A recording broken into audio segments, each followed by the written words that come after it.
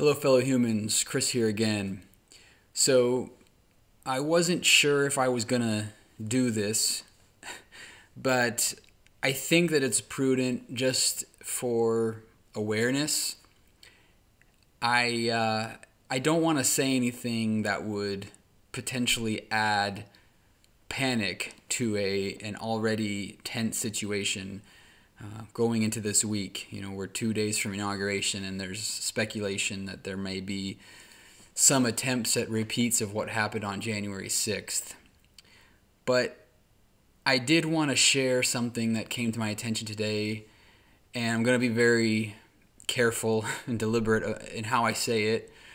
I received a notice that was supposed to go to only a certain group of people, and it went to a much larger group of people within my organization. And this notice was distributed in a way that was very odd for what was for what's happening right now. There's two possibilities here for what happened because of the fact that people like myself received this message.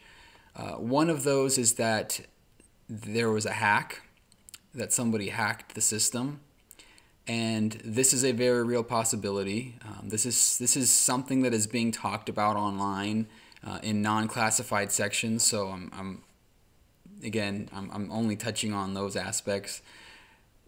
So that's one possibility, that this was a hack. The other is that there was a legitimate mistake in who this was sent to. Either way, it's odd.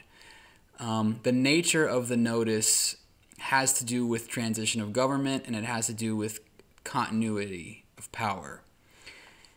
And while in some ways it sounds fairly standard, I have served through 2 other presidential transitions of power and have never received a notice like this before.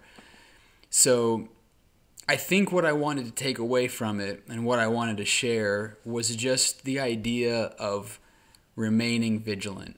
And I'm not saying to be panicked, but it's just preparation.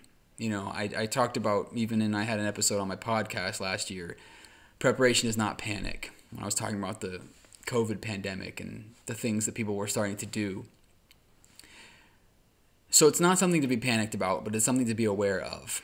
That there are systems in place that we put out, and we make notifications within the government if things are happening or might happen.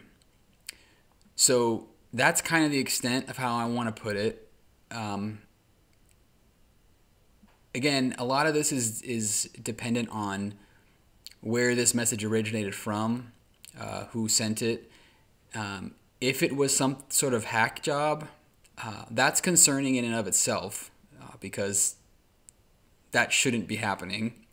But if it did come from the source that it should have come from, then it is at least an indicator that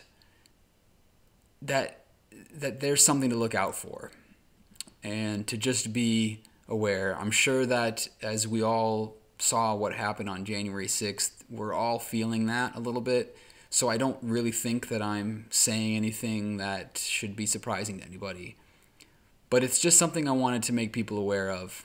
And I'm sorry that I'm not being a little bit more specific with the details. I don't want to... I don't want to obviously incite any kind of panic, and also I don't want to say something that I'm not at liberty to say.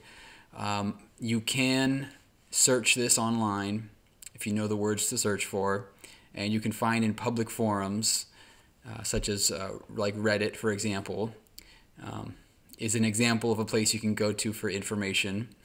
And you can search this, and you might be able to find some more specific information. But anyway, that's all I'm going to say about that for right now. Just stay vigilant. If you feel like you might need to go buy a little bit extra food, It might not hurt. But just take care of yourselves and your family. And on Inauguration Day, if you can avoid going out, you might want to avoid going out. But anyway, I'll talk to y'all again really soon. I hope you have a great rest of your day. Thanks a lot. And remember, don't be afraid to question the consensus.